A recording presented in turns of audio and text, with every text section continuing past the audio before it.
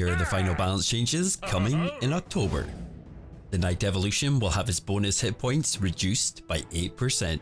The Evolution Barbarians will have an attack bonus reduction of 8%. The Bomber Tower will have a hit speed increase of 13%, meaning slower hit speed. Magic Archer will have its first hit speed increased by 60%, meaning its first hit will hit slower. Lava Hound will have its hit points nerfed by 6%. Ice Golem's slow duration will be increased, meaning it will slow cards for longer. The Giant will have its attack range increased by 33%. The Goblin Cage Brawler will have its hit points increased by 5%. Snowball will have its slow duration on cards increased by 20%, which means it's going to slow cards for longer. The Snowball's damage will also be reduced by 7%.